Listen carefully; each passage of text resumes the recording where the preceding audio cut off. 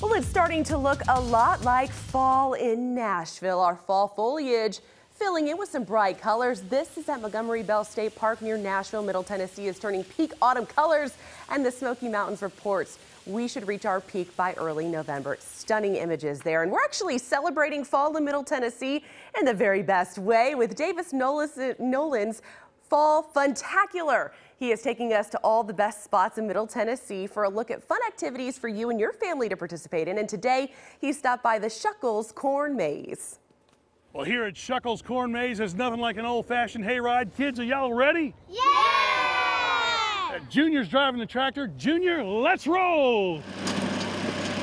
We're Shuckles Corn Maze at Fiddledy Farms. We've been open for 14 years. And we have, as you can see, all kinds of activities for the young and the old. The most amazing things that we do here is we offer a great hayride, an awesome corn maze, and we have a magic show every Saturday and Sunday that's included in admissions.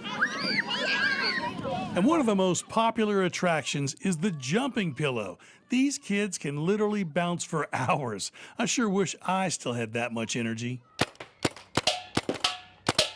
For the older kids, maybe sort of like me, the paintball gallery and the corn cannon were something I could still handle.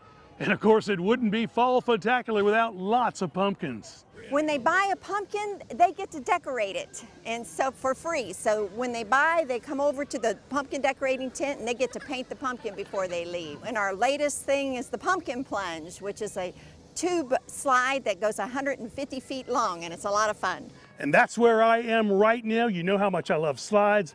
This is the pumpkin plunge. Let's take off. Yeah, baby, acceleration! Even lost my hat.